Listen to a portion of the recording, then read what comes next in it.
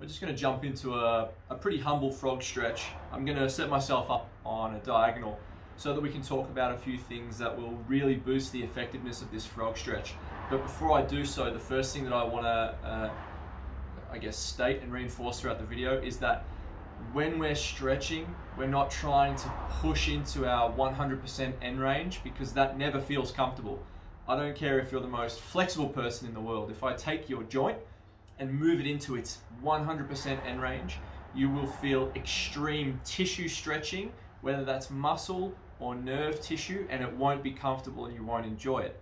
So what we're wanting to do is find where our end range is and move slightly away from that. So we're sitting around the 90% in terms of our end range.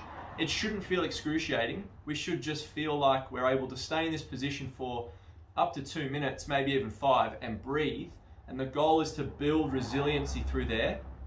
Over time, we build range past that point, which increases our end range and increases our mobility throughout patterns. So let's take a look at what that looks like.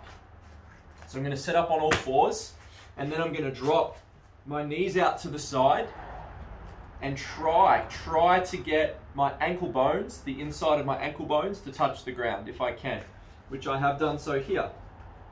From here, I'm going to go elbows down and try to keep my pillar tight. So I'm not flaring my ribs up and I'm not hunching my back. I'm staying relatively neutral, but I'm staying tight through my front side. And then I'm going to just gently move my hips back towards my heels into the stretch. So let's talk about end range. There's my end range. That sucks. There's no point sitting there. My body doesn't want me to sit there. So instead of sitting in this shitty ass position and not being able to breathe, I'm going to come out of that position to a position that's much more comfortable relative to end range. And I can sit here for minutes and breathe. This is where we want to do the stretch. This is where we want to do all our stretching. So we're going to breathe here.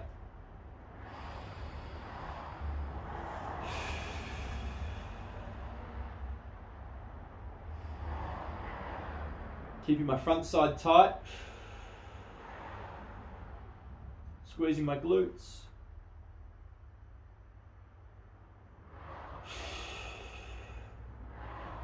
Once I've done a few breaths, I'm going to ease it into the stretch a little more. So I've got a bit more range. So now I'm going to set myself up comfortably so I can own this position, and then I'm just going to start breathing again.